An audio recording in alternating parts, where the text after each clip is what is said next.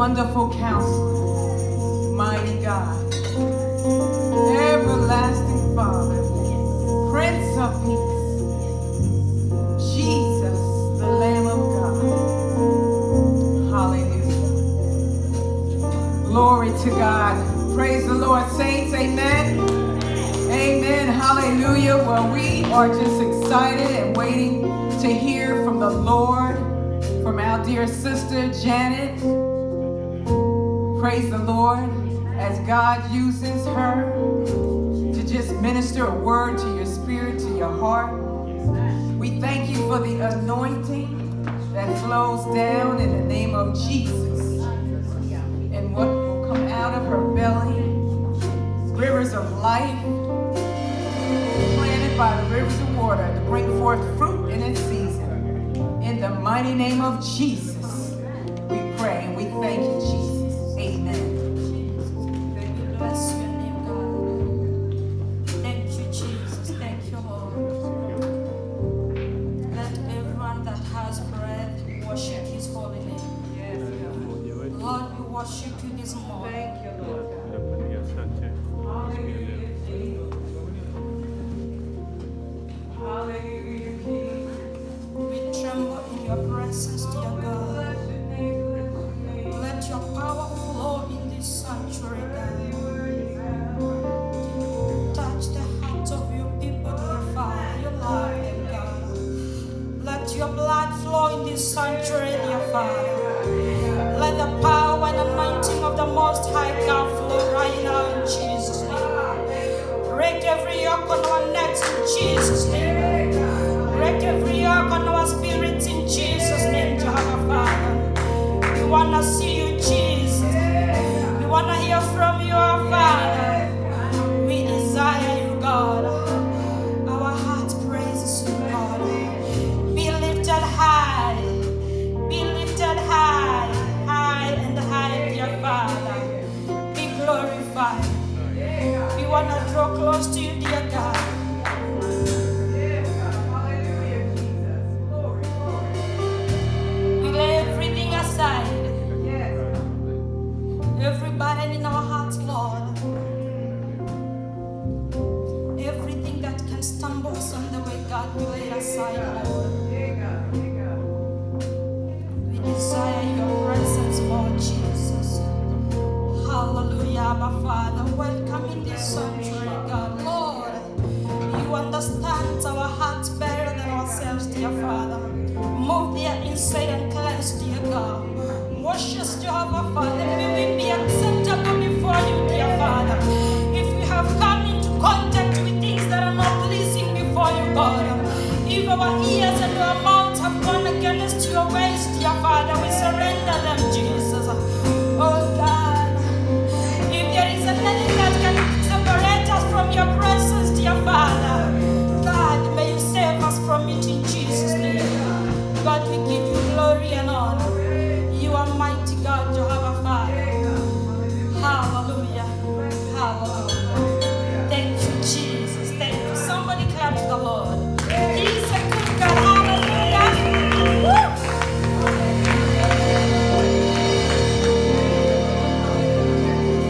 Thank you, Jesus. We bless your holy name. Thank you, Jesus. God is good. And all the time? Woo, and that is nature. Wow. He never changes with season. With Christmas, with Easter, with any season, he remains to be God. And his goals are never moved by season either. And his plans are never changing. His conditions remains the same. He's the same yesterday, tomorrow, and even forever. Even today, he remains to be God. He's all-knowing everywhere, and his description is full of love. His original plan is for us to stay close to him, but the sin of a man drew us away from God. But God was not moved It is us who moved away from God. His original plan still remains. And that's why He sent His Son. That's why we are celebrating these moments. Because of His original plan. He still remains on the throne. And He's calling you. And He's calling me to the same garden full of fruits, joy, and happiness.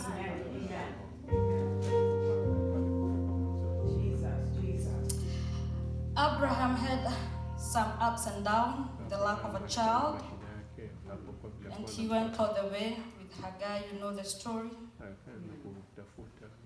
Abraham is seen as the father of faith, those who have faith, the heroes of faith. He's the father of them. However, Abraham was never circumcised, and God called him before the circumcision. Circumcision was to fulfill the law in Israel,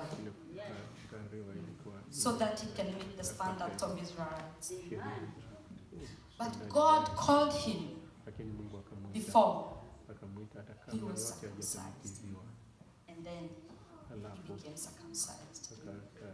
So Abraham is the father of those who met the law and those who were not qualified to meet the law, because he was called and regarded as a father of faith before he was qualified with the law.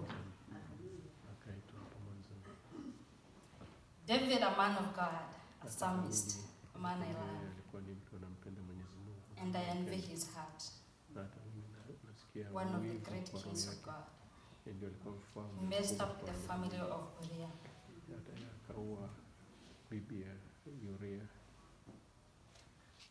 But God did not leave him. God still walked with David. And even now it doesn't matter. Because the law cannot save you and cannot save me. The law is there to make us see when we go wrong, but it's not there to qualify us. And that is the beauty of those who are called by God, because we enjoy the freedom of not being under the law, but being above the law, and law falling in place because we are in the right position. That is the beauty of being a Christian and being a child of God. David, after moving out of the way, he wrote the Psalms in Psalms 32. He wrote the song.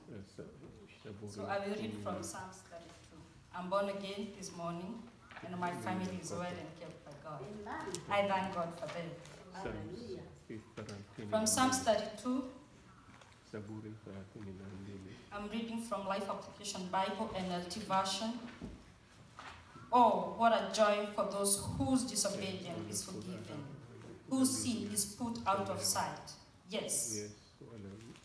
What joy for those whose record the Lord has cleared of guilt, whose lives are lived in complete honesty.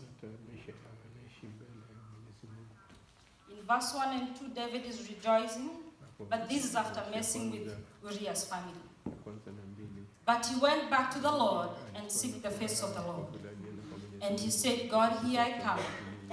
I've done this and this. May I have your mercy, my Father. It is with humble hearts that David was able to humble himself before the Lord. And at this moment, he's enjoying the freedom in the kingdom of God. That just tells us that God is able to forgive. It doesn't matter the magnitude of the sin. It doesn't matter the magnitude of what you're going through, but God can bring back things together. And David here is writing with joy. Even though somebody is dead. Even though somebody's integrity has been interfered. Even though somebody's mourning because they don't have a husband anymore. If today something like that would happen to us, it's something that we never forget. For sure, if you take away the man behind me or ahead of me, it's something I will live with. But David is finding joy in that situation. God is not a man. He forgives, he forgets, he clears the record. And that's why David is finding joy. In verse 3, when I refused to confess my sins, my body wasted away, and I groaned all day long. Day and night, your hand of discipline was heavy on me. My strength evaporated like water in the summer heat. Finally, I confessed all my sins to you and stopped trying to hide my guilt. I said to myself, I confess my rebellion to the Lord, and you forgive me. All my guilt is gone. That is the power of humility in our hearts. That is the power of confession when we live in it. Sometimes we do things, we engage in things that for sure we cannot stand in front of people and boast about it. Sometimes we engage in things that they draw us away from the Lord. The Lord is calling us today. That time, it was David and God. But today, somebody said today, we are rejoicing of the grace of God through Jesus Christ. We are rejoicing of the grace of God through Jesus Christ, that our sins were forgiven on the cross and God's plan is being fulfilled because he accomplished the mission of having Jesus Christ coming on this world and having our records being cleared. Some of us, we don't worship the way we used to worship because sin has put us away from God, because the heartbreak in our hearts has put away from God. There is God in heaven. There is God in heaven. And through Jesus Christ, your sins are forgiven. Approach the throne of God with boldness. Some of us, we are afraid. We don't want to offer ourselves food because our back is eating us. The lives we lived. But you said, yes, here, Lord, I come. It is not by our works that we are saved, but it is by grace of God. Somebody learn to rejoice the grace of God. Somebody learn to appreciate themselves. It doesn't matter whatever things you have gone through. It doesn't matter whatever yesterday you did. It doesn't matter whatever today, this morning you did. But bring an expectant heart to God. Yes. Amen. All the ways that make us right with God, they make us right with men. All the ways that make us right with God, they make us right with the Lord. And they make us right with men. And it's always again, when you fall into the right track first with God. Paul is talking so much about this in the book of Romans chapter number 4. I want to read Romans 4 from verse 10. Let me start 9. Now, is this a blessing only for the Jews? Let me start 7 so you understand what it means by this. Oh, what a joy for those whose disobedience is forgiven, whose sins are put out of sight. Yes, what a joy for those whose record the Lord has cleared of sin. Now, is this a blessing for the Jews? Or is it also for uncircumcised Gentiles? Well, we have been saying that Abraham was counted as righteous by God because of his faith. But how did this happen? Was he counted as righteous only after he was circumcised? Or was it before he was circumcised? Clearly, God accepted Abraham before he was circumcised. Circumcision was a sign that Abraham already had faith and that God had already accepted him and declared him to be righteous, even before he was circumcised. So Abraham is spiritual father of those who have faith but have not been circumcised. They are counted as righteous because of their faith. And Abraham is also a spiritual father of those who have been circumcised, but only if they have the same kind of Abraham and before he was circumcised. Praise God. You see, after meeting all the qualifications, the only way that Abraham was made right, it is through accepting the light of God. And that is when he was termed as qualified and for truly a hero of faith. And his faith was reasonable, and that is what made him get into the book of record, the Bible. I don't know how is your faith in God. And I don't know how you compare your faith in God and the law and your past. But there is grace today. For it is not by our works, it is not by our good deeds, but it is by pure faith of Jesus Christ in our lives that we can be able to be counted. And that is the only way to make right in our lives. And when things are falling apart, go back to your ways. Are you right with the Lord Jesus Christ? Are you truly serving? Do you really have faith in Jesus Christ? Because some of these things we struggle with because we don't have faith. And we are trying to push them ourselves for them to be fixed. And when you see you pushing things to be in the right order, it shows like you have either fears that things are going to fall apart. And every day that's how we live. And that's the beauty of the Word of God, because we can apply it in our lives. In our lives today, we always try to push things in right order. Even myself, even you put things in order. You wake up very early in the morning, you put your things in the right manner. And you work so hard because it pays, right? That was my motto when I was in primary school. Hard work pays. Until I became a Christian. And I knew hard work is good, but the Lord himself by his mercies and grace pays. And I live each day by his mercies. And before I fight the law, before I fight my way to be right with human beings, you fight your way first in heaven. As I was saying, you try to put things right way. You meet all the qualifications of the law. You attend to church very early in the morning.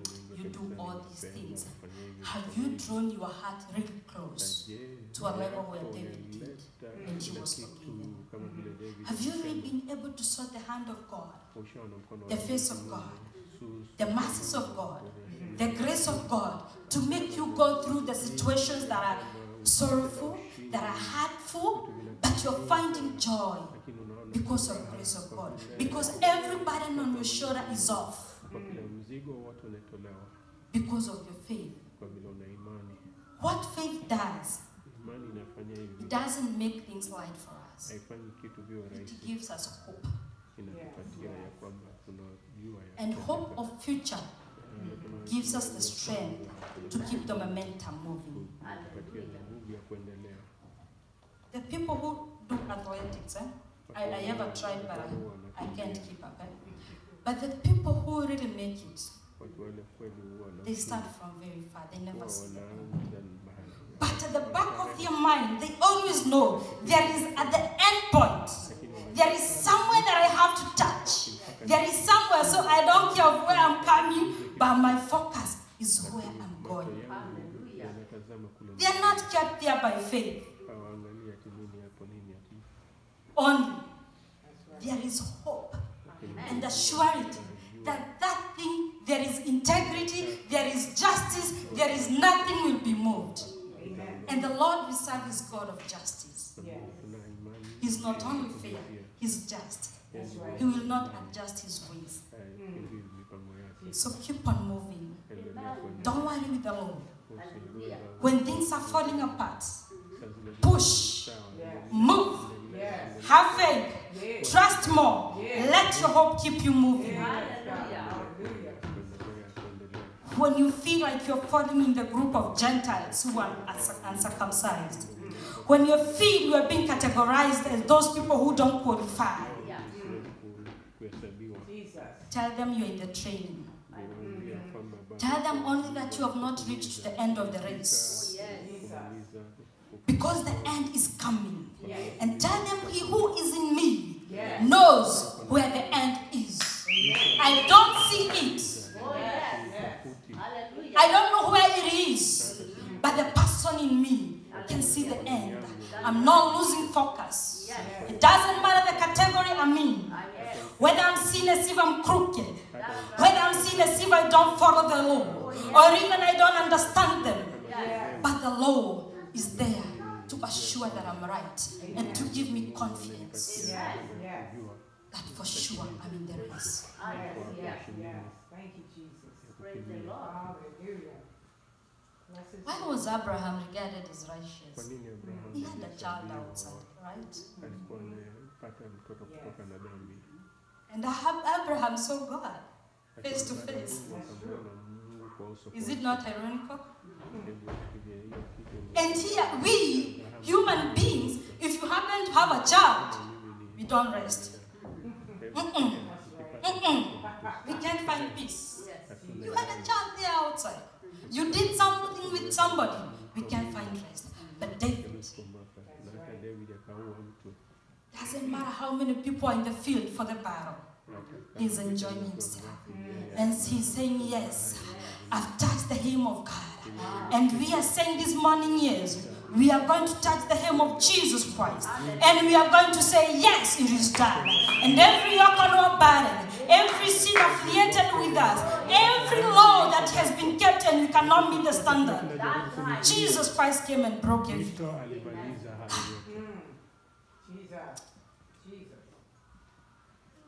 From my tradition, and I know many people come from my tradition, there are some laws that until you become a real woman, you meet those laws. You take so many things from where you came from. Most of them, they are okay. But there are people who want to put so many laws. Some of them as Christians, they are challenging to us. And the people who do this, they are not people you cannot sit down with to talk. They are seniors. They have a lot of integrity. What do we do when we are faced with things that we don't seem qualified, that we cannot handle, that they are beyond us? Do we really seek the face of God? If people were given a chance to deal with David at that moment, they would have stoned him dead. But his status as a king would have said him yes. And yes, it did. He wasn't stoned. But his guilt, the conscience in him, was killing him. And he's saying, day by day I get weak. And sometimes as Christians, we can see you here dancing, we can see you walking, but you know you are in a man. And they get weak and weak and weak. But I came this morning to tell you, there is hope in Jesus Christ. And there is the end of every journey. And that's why we say he's Alpha and Omega. And when you see your goodness is coming to end, your qualification is being disqualified anymore, there is the Alpha. The end of your qualification is the beginning of another qualification.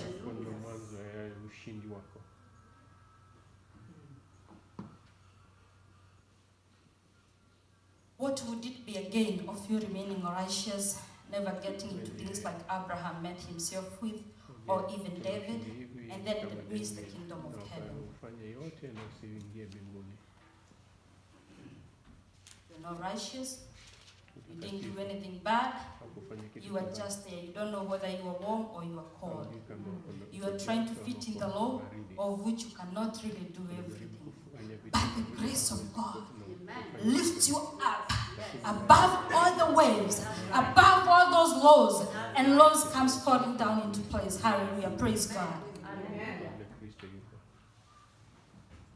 I don't know how many people are struggling with things this morning. shida inayosumbua. Trying to be categorized where you think is right. Unafikiri je, ni yapi kuwa mazuri? Trying to be the person you think is right. Unajaribu kujifanya mzuri. Trying to do what according to you when you sit down, reason and plan, you think is right. But God is the one who qualifies us. God is the one who equips us according to his purpose, according to his will. Do not be afraid. Do not be shaken by the things you see. Do not be even driven away from the will of God, simply because you are not meeting what somebody in your life, what your paper and pen describe as being good or qualified. Come to Jesus Christ. It is on the cross that it was paid off. It is on the cross that everything was laid aside. And you walk free, and free indeed. But confession is a great thing. Confession is a great thing. It doesn't matter. Our God, when we go close to him and we tell him, Father, Jesus, this is what has happened. God have mercy upon him. They are new every morning. Somebody said they are new every morning. This morning they are new. They are going to apply to your life. They are going to apply to your situation. And things gonna be light on your side. And things gonna start flowing on your side. And I'm saying this morning somebody will start experiencing something new. A new grace, a new mercy, a new breakthrough in Jesus' name. And you're gonna be called qualified by those who have named you as unqualified. Praise Jesus. I ever sat down with men, older men, those people who ask for those things when want to be qualified to be with me. And they looked at me and they said, you are not qualified. You know you keep quiet, huh? Inside me, I was boiling fire. Not for them. Because God kept on encouraging me. But one of man, he called me later that evening and he told me, I said, Maito. Then he calls you like my mom, eh? It's a lovely. Maito. That pray for what we take, we don't vomit. We don't throw up, right? And I knew God has done something in their hearts. Because the qualifications they wanted, for sure, even today, I cannot meet. And I knew I was disqualified in all ways. Especially when I said, I don't feel comfortable with this. I don't want this to apply in my life. And then, you are so young to start being stubborn. And yes, because I'm young, but the story that is in me, it's over 2,000 years behind. And that's why I'm young, but the story in me is really in 2,000 years ago, and it's gonna rule forever. It doesn't matter. My age is not a qualification. My height is never a qualification. Praise God. My height is never a qualification. Jesus Christ is the qualification. Somebody say hallelujah. The story in your life is your qualification. The law is not your qualification. Thank you, Lord. Hallelujah. Jesus. That's right. That's right. I desire to humble my life in my heart like David and draw close to God, so God can qualify me in all ways. I don't know how many doors you have touched, and you cannot qualify them. I have touched many. I have touched many. I have walked on doors that I'm knowing that I'm going down. But on my path down, something whispers to me, you are a child of God. No human being can qualify you. Nothing can qualify you. It's only God. Because our minds, they follow under rules. Even us who we preach here, we follow under so many rules. You sit down, you write so big scriptures, these are the rules, I'm gonna do this, but this 1 minute. God says, you know what? Put away your stuff aside. This is the will of God. Hii ndio mipango yangu. Stop struggling in your Wacha life. kujisaidia. Stop pushing hard in your Wacha life. kujificha. Push hard to God. Bring your heart to God. Talk more to God. Oh, offer your heart to God. Let God guide you. Let God lead you. Wacha Mungu akuongoze. Jesus. Hallelujah. Praise God. David sought God with all his heart. He committed his ways, whether they were good or bad, in the valley and on the mountain. Because he was in the battle, he committed his ways to God. However, David was not even qualified. What were the questions when he was going to fight Goliath? This little boy, the shepherd boy. Yes, How many times have you been seen like that David?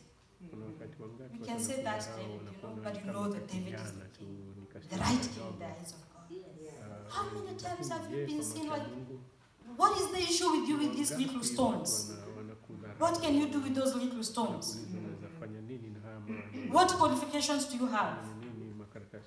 You sinner. You have lost your way. You never went to school. You don't have enough money. You don't have good this and that. Oh, I have a great thing.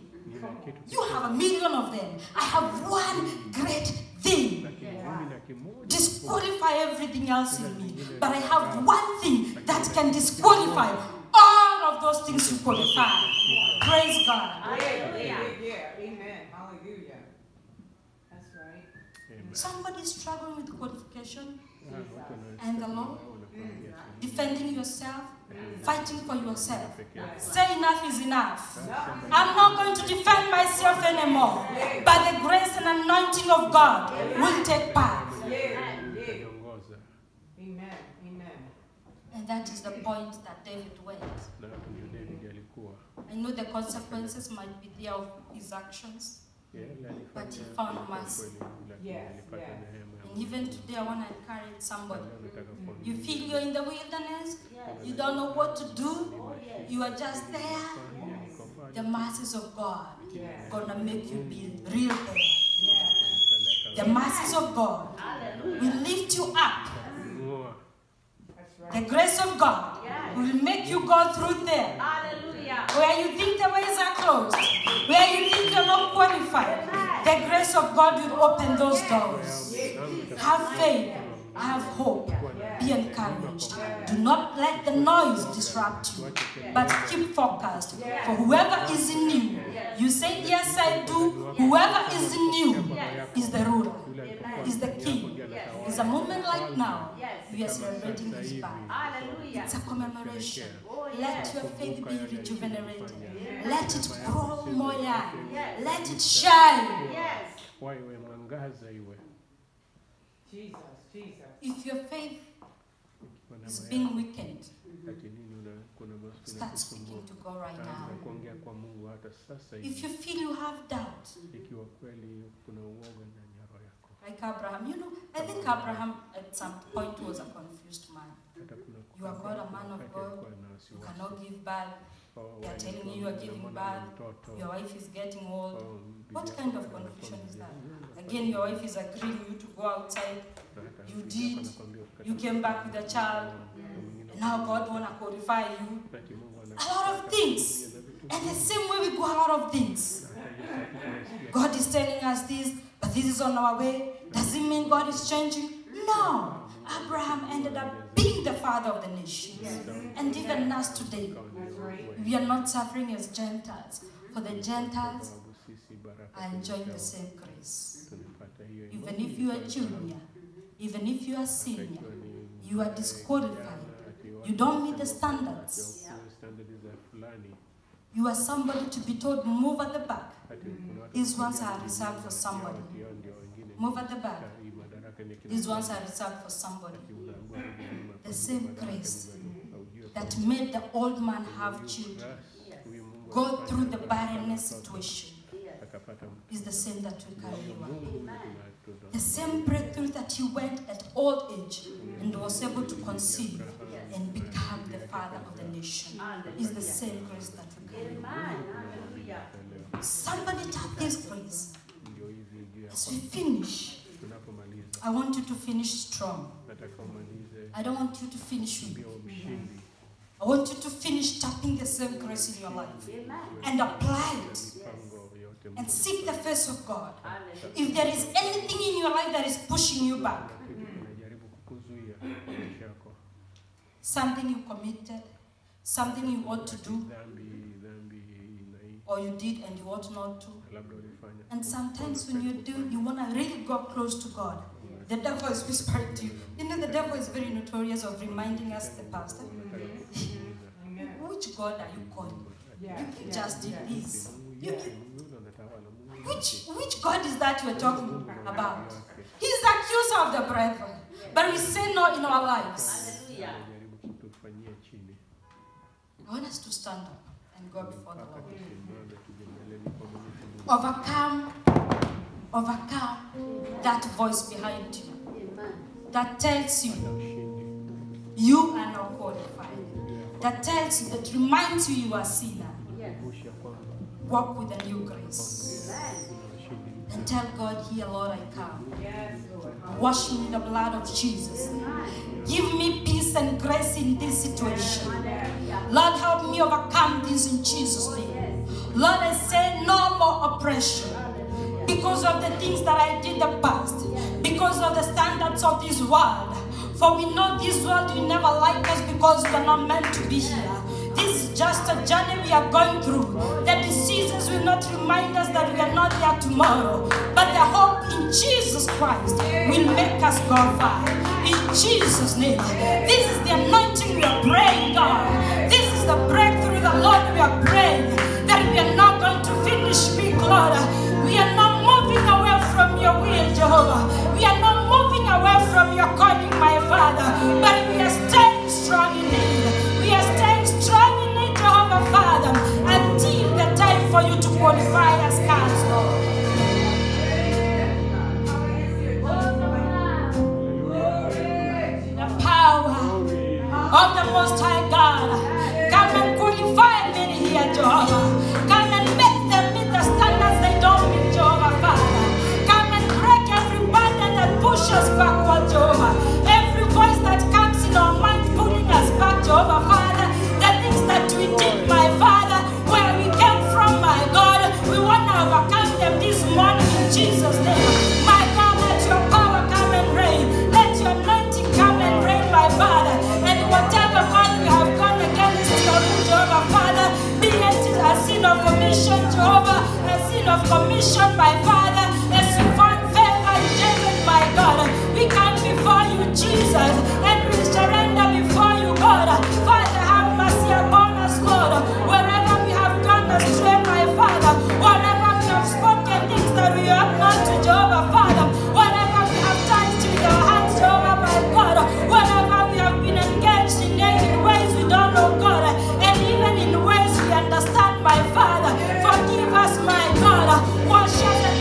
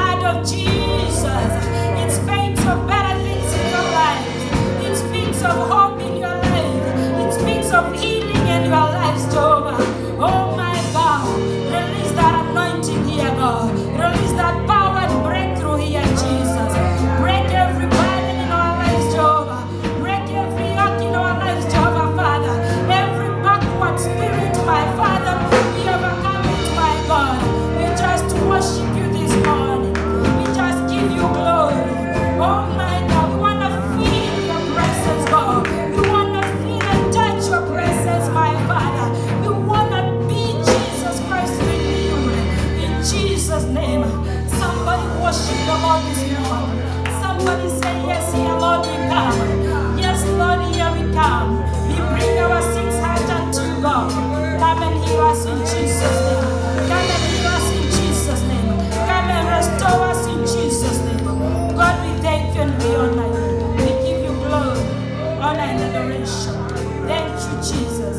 It will be a week of blessings, Jehovah. It will be a week where you will qualify many of us, Jehovah, Father. Every door that is being shut ahead of us, Jehovah, open it in Jesus' name, my Father. Open every door right now, Jehovah. Open everything that is closing back for us, Jehovah.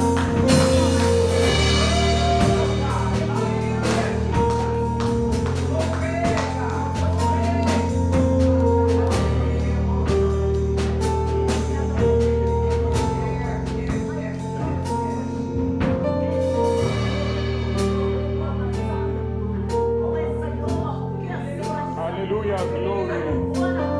Worthy Lord, you're worthy, you're worthy, you're worthy, Lord. You are God and you are righteous, Almighty God. Oh, you are victorious in your behalf, Almighty God. Your God is righteous and holy because of the blood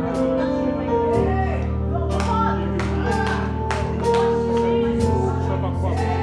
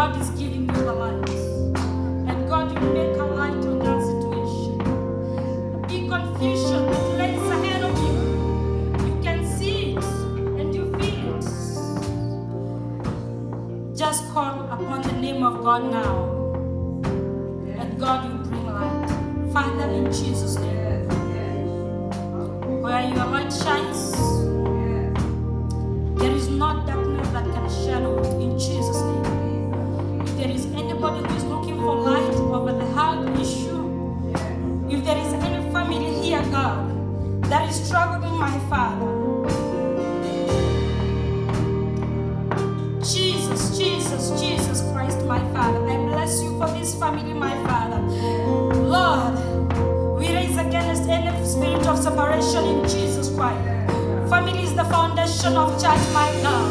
We commit it unto you in Jesus Christ, and we pray for your breakthrough in it. In Jesus' name, my Father. This family gonna experience peace, unity, and togetherness in the name of Jesus Christ. Anybody else who is in a situation of confusion, God, we pray for your anointing and your breakthrough. In Jesus' name we pray. Hallelujah. Thank you, Jesus. Thank you, my Father. Amen.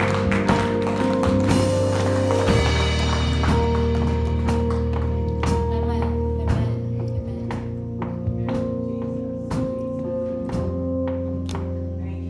Amen. Thank you, God.